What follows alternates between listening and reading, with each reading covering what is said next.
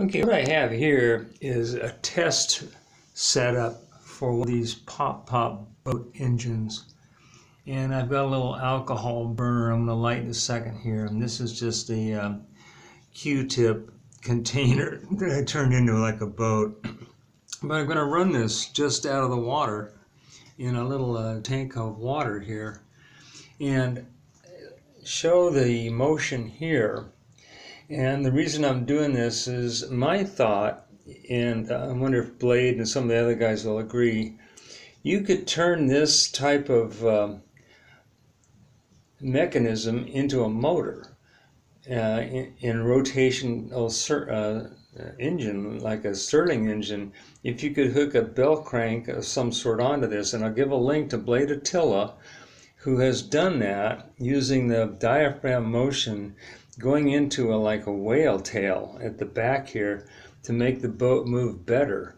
And he's taken advantage of the movement here as well as the thrust from these water jets basically to move the boat faster. And I'll give a link to his video, but let's turn this on. I'll show you what's going on here. It takes a minute for it to heat up.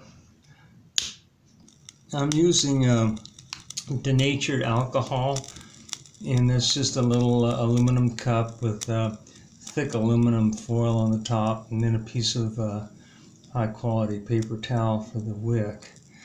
And this will take a second to heat up, but there's a little bit of water in here. It's not full.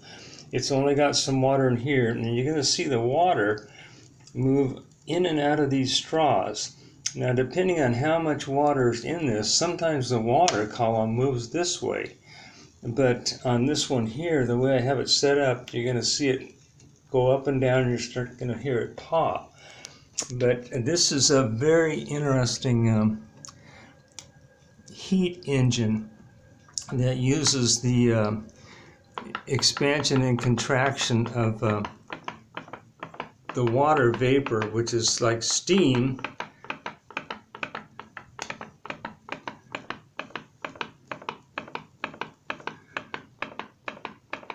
you see, there's no bubbles coming out.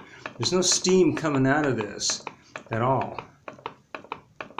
What's happening is the water's coming up here, going from liquid to a vapor state, and then going back into liquid. It goes liquid, vapor, liquid, vapor.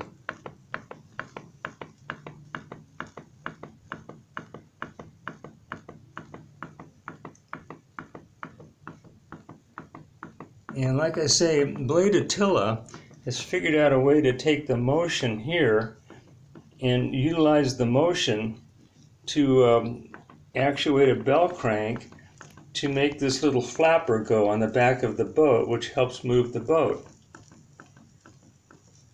Let's see if I can get it to go a little faster here.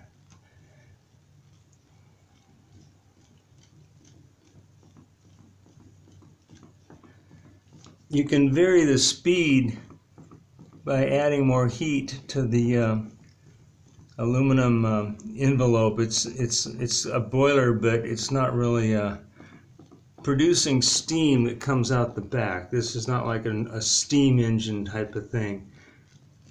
This is a different kind of system here that's working.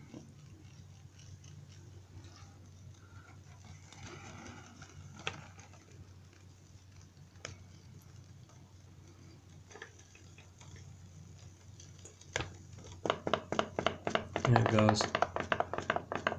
That's how it's supposed to work right there.